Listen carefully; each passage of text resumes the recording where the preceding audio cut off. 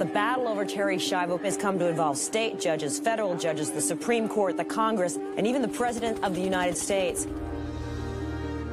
I remember them telling us that she was going to have a significant brain injury. No interaction, unable to communicate in any way.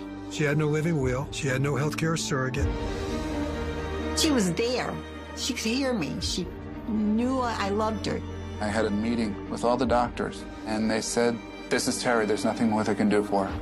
The feeding tube was keeping her alive, and Michael was trying to actively end Terry's life to kill her.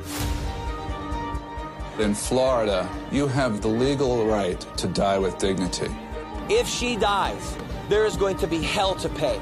Throughout this whole thing, Terri Schiavo became the poster child for every cause. Reproductive choice and the right to die. It's two sides of the same coin.